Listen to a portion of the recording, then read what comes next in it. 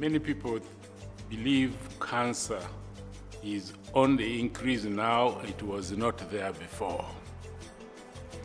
But the truth of the matter is that way back when Albert Cook, is the first Western-trained doctor, came to Uganda, and he was based in Mengo. If you look at his records, which ended up at the medical school library, he described the cases of cancer in those days.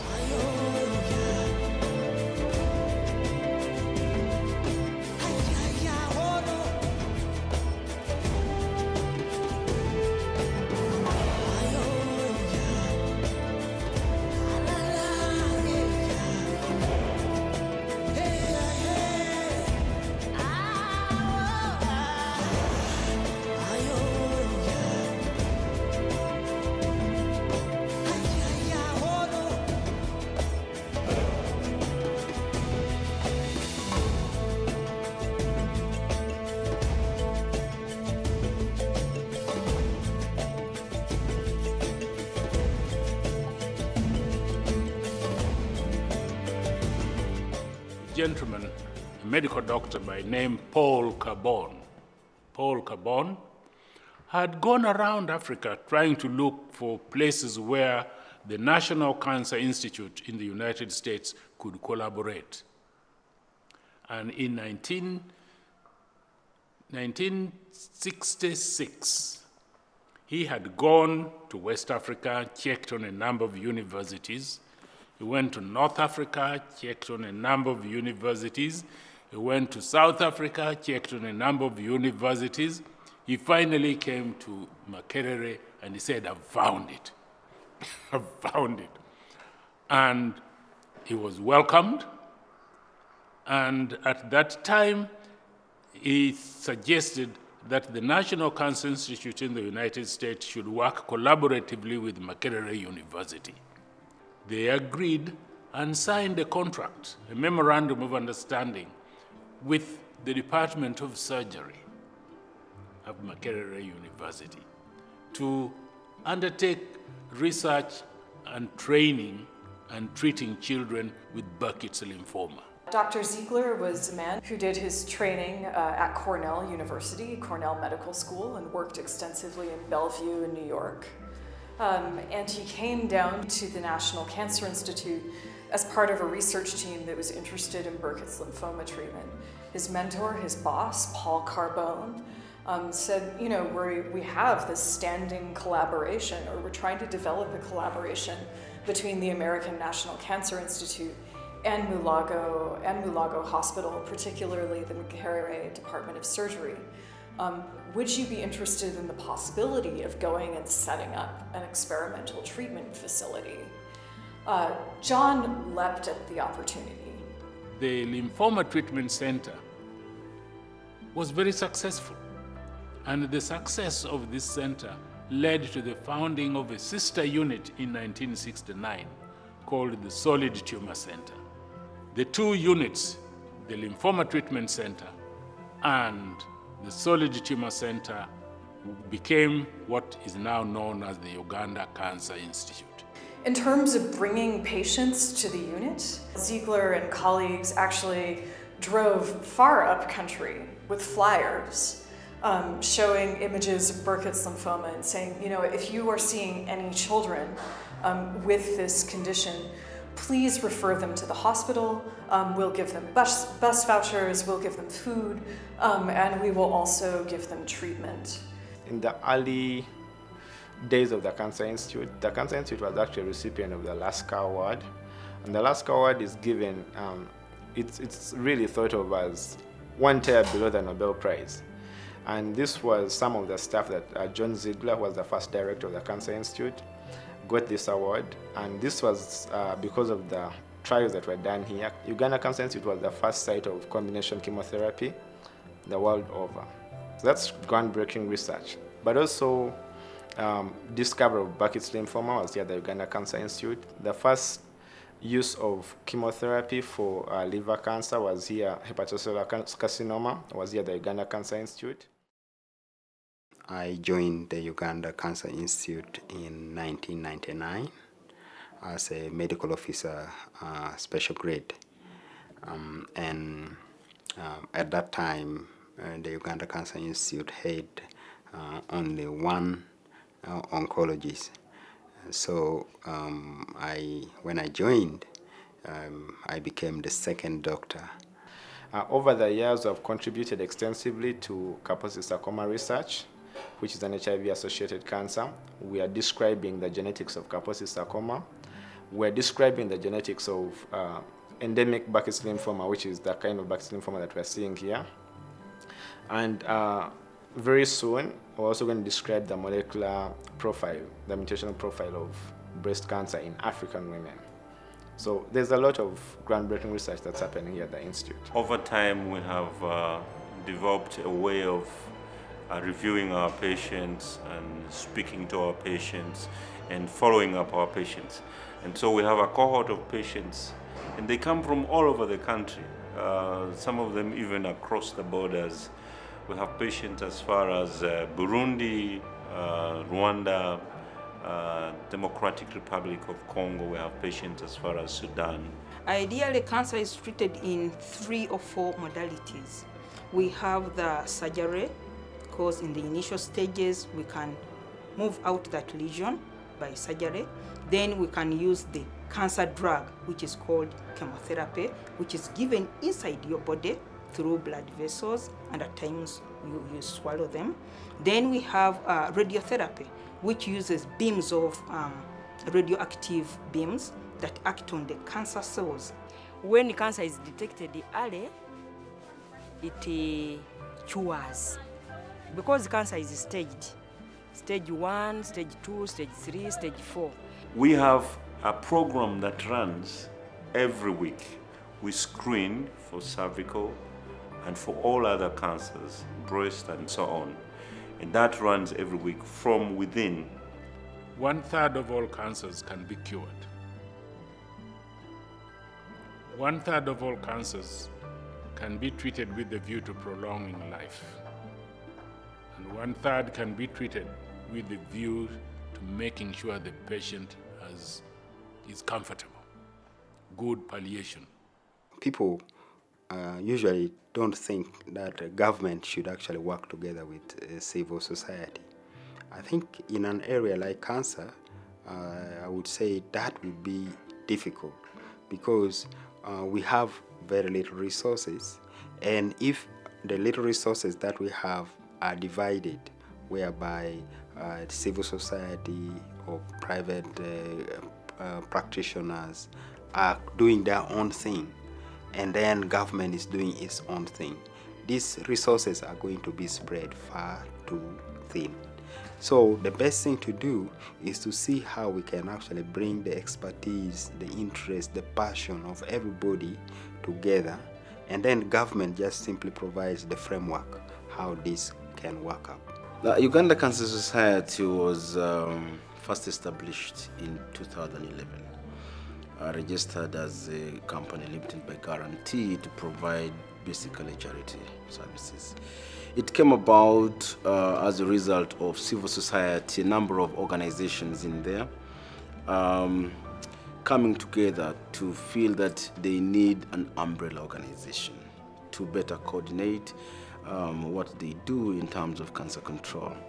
So it's actually a formulation of different member organizations coming together to form an umbrella organization that then will help to actually coordinate the kind of work they do for systematic response in the fight against cancer.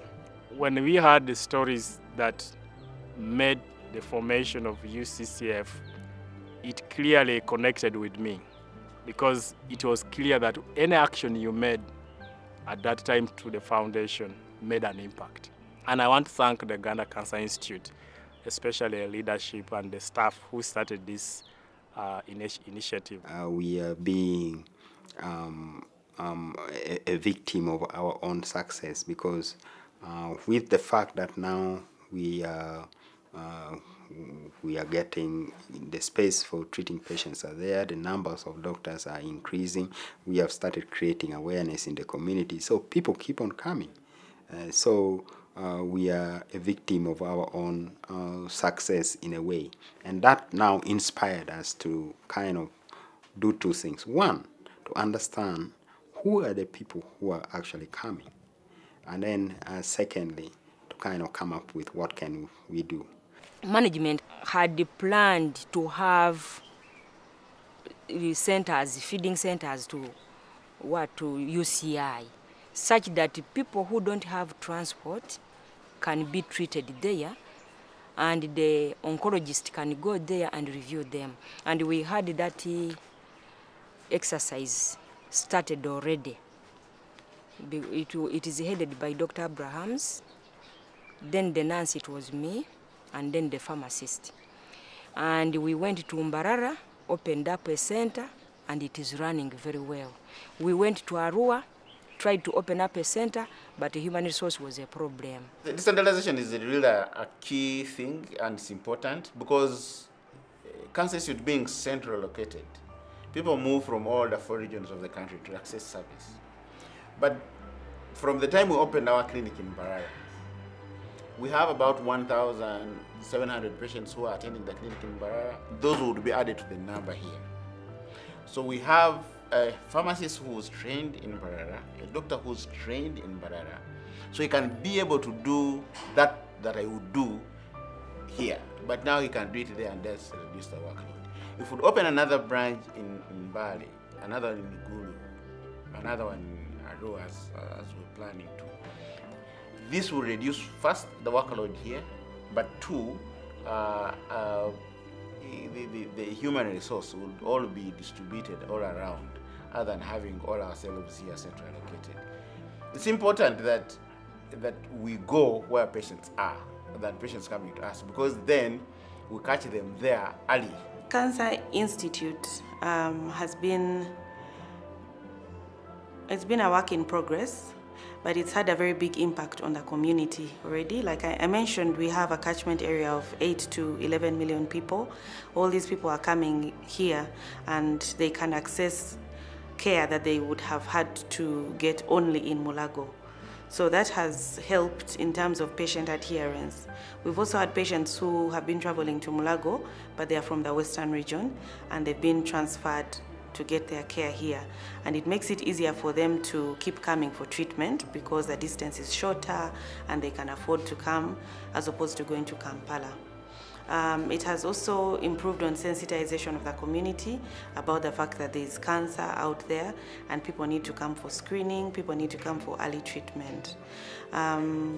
It has been a very big benefit to the university because we have some students who are doing research here, postgraduate students, undergraduate students in different departments come to the unit and they can use the information that we have been collecting over the few years to come up with different research projects. The institute is now really set to take off, to take its place among world-renowned cancer centers, most obviously in Africa.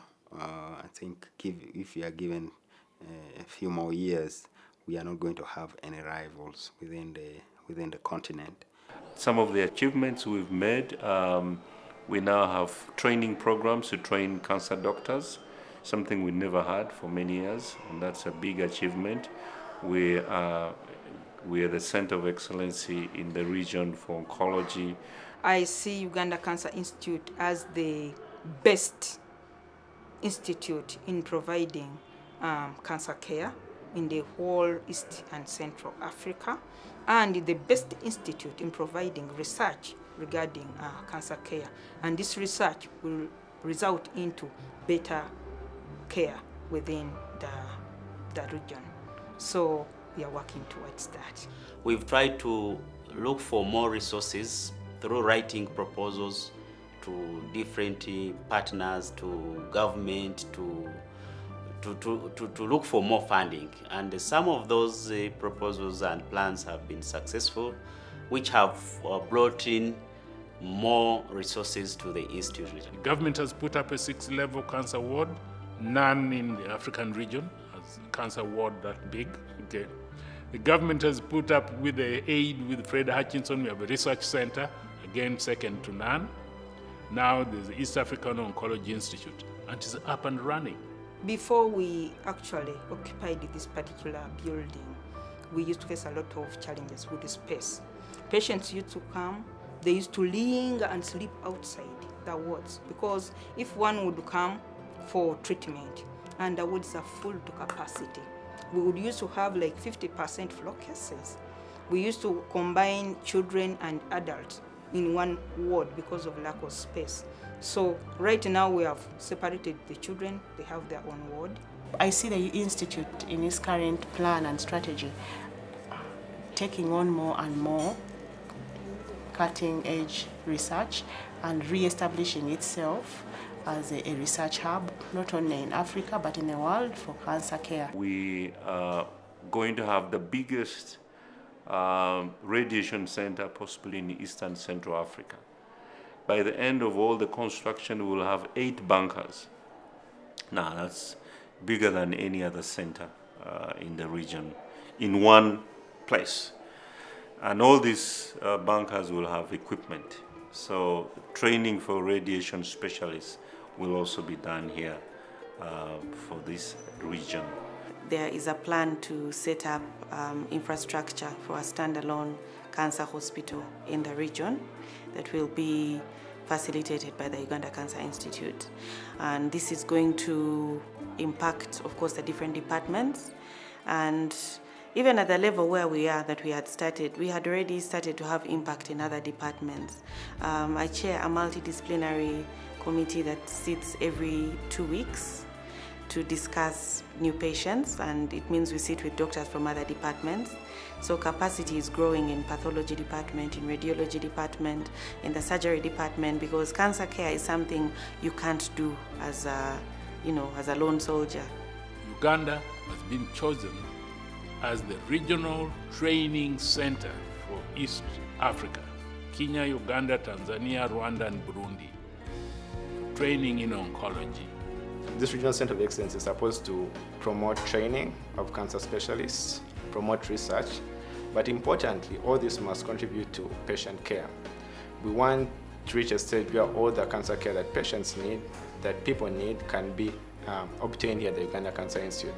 That is, we need to stop the medical tourism that's happening. You've heard of cases of patients going to India, patients going to South Africa, patients going to other countries. And our goal is that in the future, all the patients will be coming at the Uganda Cancer Institute. Now, of course, you can't stop people from going outside the country, but what we want to provide is the state-of-art cancer care so that nobody has need to visit other countries for cancer care. Whatever cancer care you need, it's available here at the Uganda Cancer Institute. And that really is the goal of the funding from the African Development Bank through the government of Uganda. The future of the institute is very, very bright.